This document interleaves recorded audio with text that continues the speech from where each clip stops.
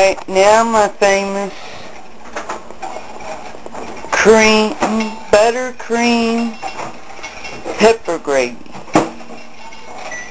In this skillet, we got 2 small cloves and butter, frying kind of like we did with the country fried steak, but not as dark. You just want to cook them until they smash real easy with a fork. And you just smash them up.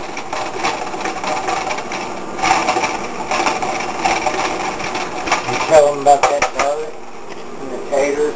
Oh yeah. Oh we yeah. didn't do it quite like that in the Navy. That was an old Army trick I learned in the Navy. But it's a little bit different from the way she knows about it. This is just 3 tablespoons of that flour that I cooked the steak in. It's just got pepper and salt in it.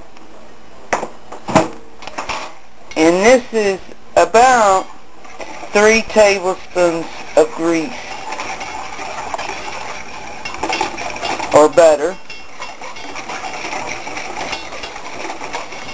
And I don't cook this long. I put it on medium heat. And I cook it for about 3 minutes. And I just stir it with a whisk so it don't clump up.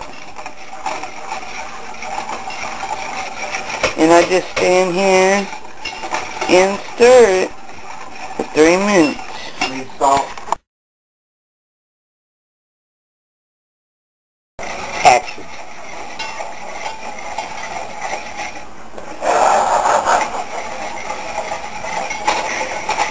And to the flour we got frying in the butter,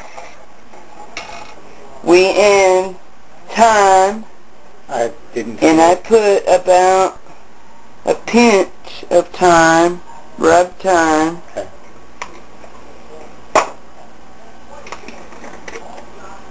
About a pinch of oregano leaves, and a pinch of ground pepper flakes. And that you really want just a pinch. It'll get hot.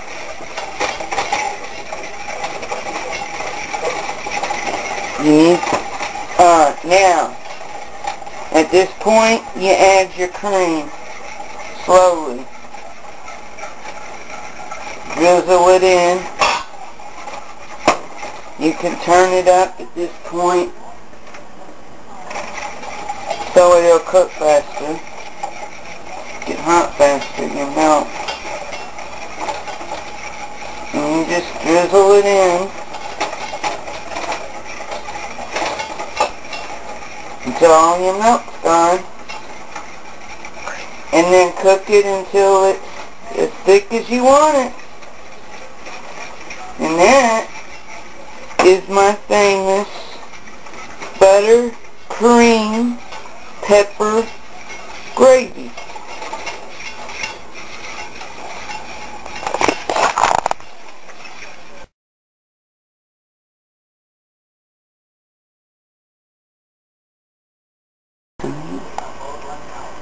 Okay, here's the finished product. This is the potatoes with roasted garlic, with gravy, corn with roasted garlic, and of course the country fried steak with roasted garlic and gravy. Enjoy!